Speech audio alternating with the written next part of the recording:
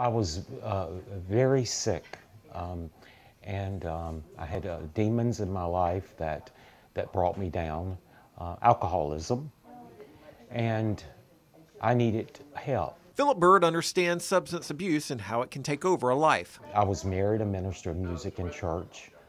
I would say I was doing well. He struggled with alcohol for about 35 years. Now sober, he will be managing Growing Beans, a new coffee shop in Winnsboro. Very excited because I love people. I love meeting people.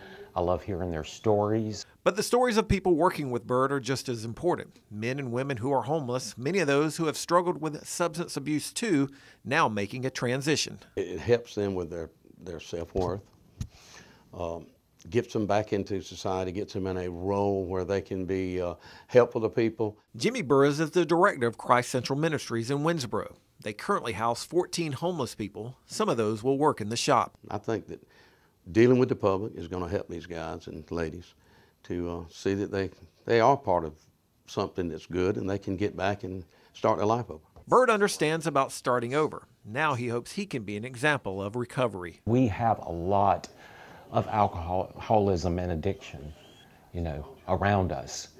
But these are wonderful people, a lot of them who's just trying to make it in life. In Winnsboro, Daniel Bonds, News 19, WLTX.